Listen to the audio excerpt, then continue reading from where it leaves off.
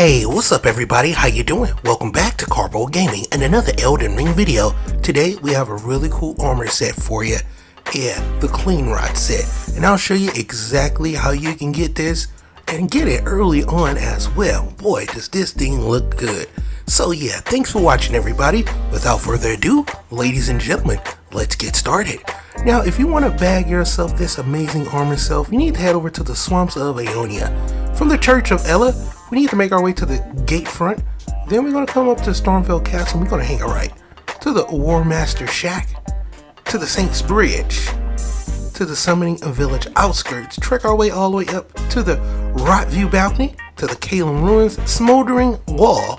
And then we finally make our way to the Ionia Swamp Shore.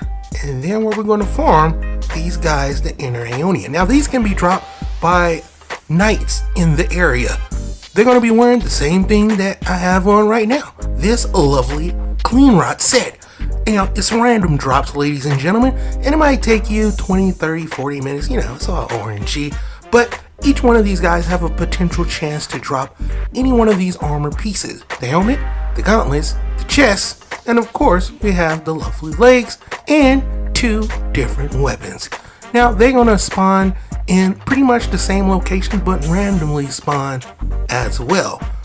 Now they can hit a little hard, FYI, so make sure you come prepared. And also there's rot everywhere, so you probably want to stay on horseback to avoid the rot. Each one of these swords represents a spawning location where these guys can potentially spawn at, and they randomly will show up. There's quite a few of them. Every time you head back over to your saving grace point, well then, you know, this is going to all reset and you can wash, rinse, repeat. Now, like I said, it might take you some time. This is some footage of me after the fact farming these guys just for the video to show you how random the drops are. You can get some pretty amazing things from these guys. Just stick it out. Trust me, it'll be worth it, ladies and gentlemen. Not only does the armor set look good and it provides a very nice boost to your stats, but also you can get some pretty freaking nice weapons from these guys as well. Now, after you finish your farming session and you check all those different knives stuck in the ground to see if these guys are going to spawn, head back over to your lovely saving grace part and voila, wash, rinse, repeat. They're going to respawn back, take out the guys, and hopefully they'll drop some good stuff for you. Now, like I said, they can drop 2 different weapons as well, which is pretty freaking phenomenal. So you have a large pool that these guys can drop, and you can even get double drops as well.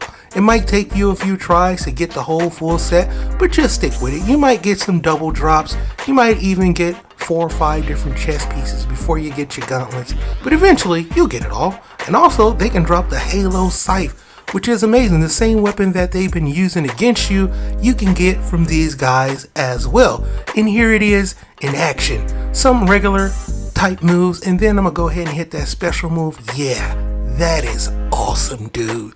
You can use the same thing against these guys, which I find quite hilarious. Look, not only do they drop the Halo Scythe, but they also drop the Cleanrot Knight Sword as well. 2 weapons that they use against you, they can drop, as well as the armor as well. And yeah, I'm not gonna lie, both of these weapons are pretty phenomenal. Even at the base level, they deal some pretty good damage over here. So yeah, the thrust is pretty sweet, and both the Halo Scythe as well as the Knight Sword is pretty cool. But the armor is where it's at. And yeah, you can bag this right over here at the swamps of Ionia.